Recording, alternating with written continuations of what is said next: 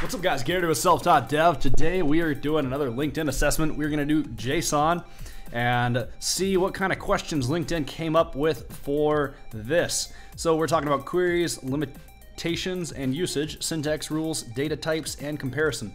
I feel like I have experience with JSON, but based off of my limited experience with JSON, I don't feel like there's that many tough questions you can come up with for it.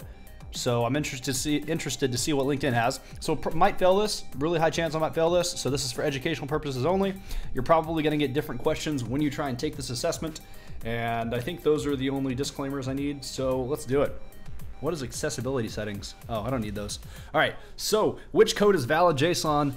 Which code is a valid JSON equivalent of the key value pair shown that also preserves the data type?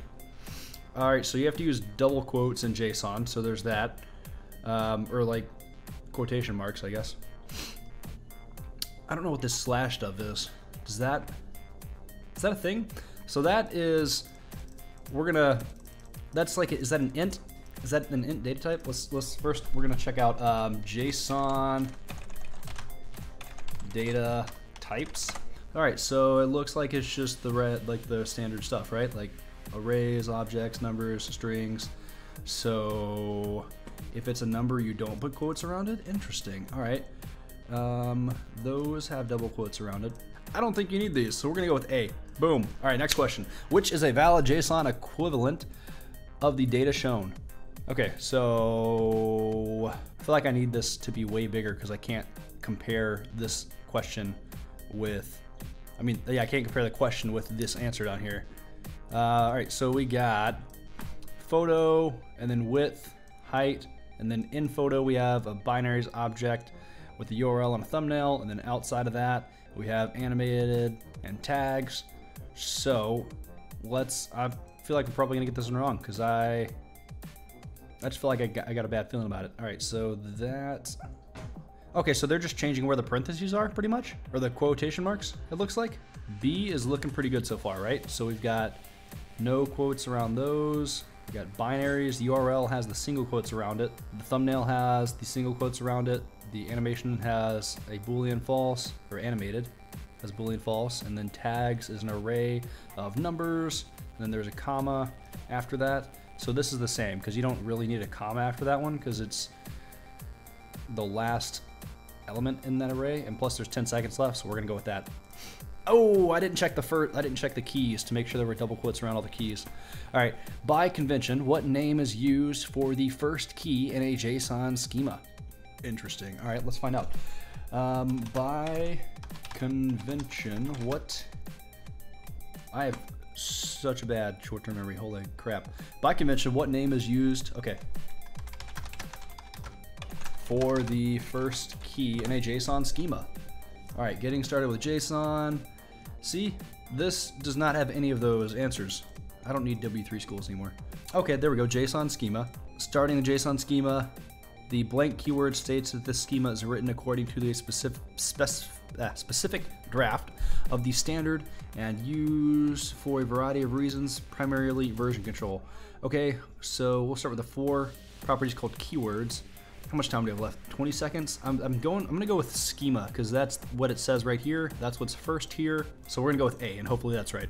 By the way, if I get any of these wrong, I wanna learn stuff. So let me know in the comments below if any of these answers are wrong, which I'm sure there's gonna be a lot that are wrong. So anyway, what data type is represented by the value of the key pair shown below? It is a Boolean because true, false are Booleans. Numbers are like 1, 2, 3, 4, 5. Obviously those are numbers. An object it has the curly braces around it, and then a string has double quotes. So like hey with double quotes around it, that's a string, or hey, or like 5 with double quotes around it. Even though it's a number, it's got double quotes around it, so it's a string. All right, so next one here. Which code uses the correct JSON syntax to encode the key value pair shown? All right, so you need double quotes around the key. Do you? Do you not need double quotes around the key? This has double quotes around the keys, so I'm gonna assume that that is required.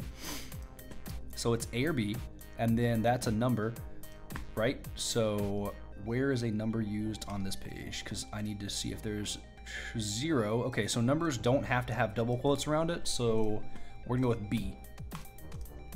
All right, which value is supported in the JSON specification? Infinity, not a number, null, or undefined. Which value is supported in the JSON specification? Are all three of these bottom ones not supported? That's interesting. Let's see. NaN. All right, that's not on here. Infinite. All right, that's not on there either. What was the other one? Null. Null is not on here. Is this the JSON specification? Is undefined in here? None of those are in there. So, which value is supported by the JSON specification? Google knows the questions that it's asking on this screen. I wonder if it like looks at the text inside the HTML tags, or if that's just people Googling the same question. Anyway, there are 5 basic values supported by JSON. String, number, okay, those are just like the types supported. Null is supported, that's the one. Type null. And then how much time we have left? 21 seconds, so we can do infinity, NaN, no, not a number. And then the last one was undefined, so undefined, it's not on there, so it is null. All right, boom. Which element is added to the DOM to create a JSON P request? What is a JSON P request? A JSON P request, JSON with padding, is a JavaScript technique for requesting data by loading a script tag. So script, right? Yeah, I'm gonna go with that. Is a JSON tag a real thing? I don't think it's a real thing. All right, what character do you specify before a JSON control character when you want to use that control character as a literal part of a string? This, wait, is the backslash or the forward slash? I think it's asking about the escape character, right? Which character do you specify before a control character? What is a control character? The following characters are reserved in JSON and must be escaped. Okay, so yeah, I think it's asking about the escape characters. So backslash. That always makes me think of Super Smash Bros. There's that one character and he's always like backslash. Anyway, which JSON method converts a JavaScript value to JSON? JSON.parse would convert it. That wouldn't, no, I don't think that, wait. Yes, I think that's it. Let's Google that real quick. .parse. Method parses a JSON string constructing a JavaScript value or object described by the string. All right, so that constructs a JavaScript value, so that's not it. So let's do .stringify. Method converts a JavaScript object or value to a JSON string. All right, that's what I meant to, that's what I was really talking about. I was just testing you guys to see if you knew the right answers. So it's B. All right, number 10. Which key name is used to specify properties that must be included for JSON to be valid? Wait, what? Which key name is used to specify properties that must be included for JSON to be valid? Required, but we're gonna Google that too. Which key name is used, why can't I not remember this? Which key name is used to specify properties? Yeah, what up, Google? Fucking awesome. I love you, Google. Just don't spy on me. All right, JSON objects are written with key value pairs. Keys must be strings and values must be valid JSON data types. That doesn't answer my question. Is this the right question? That must be included for JSON to be, that's not right. Yeah, that is right. Let's look in here. All right, by leaving out properties, by default, leaving out properties is valid. See required properties, all right? Required properties, how much time do you left? 17 seconds, crap. So it's, I'm gonna go with required because that's what's showing up a lot on that page. So, which data type is not part of the JSON standard? Number, date. It's date. All right, how do you store several paragraphs of text as a string in JSON? Remove all whitespace, escape all whitespace, except escape paragraphs, escape line breaks. I think you just remove all the whitespace, right? Wait, does that count like spaces in between? That's not it. Escape all whitespace except space characters. Yeah, that's what I was looking for. There we go. Escape paragraphs, no. Escape line breaks, several paragraphs. See, I just remember when I use JSON, the paragraphs are usually just like long single lines of text. So How to store several paragraphs. This is a question for you guys. Throw the right answer down in the comments below, or whatever you think the right answer is with your reasoning. Boom. All right, we're going with this one. B. Which JavaScript method converts JSON to a JavaScript value? Hey, we learned that on the last one. JSON.parse. Because we Googled that already. So, right? Or we gotta make sure. Which JavaScript method converts JSON to JavaScript? Yes. Okay, it's that one. All right, transferring JSON information from client to server and back again often includes HTTP requests. Match each method with the best choice describing its use. I don't feel like this is JSON. I feel like this is HTTP, but we're gonna do it anyway.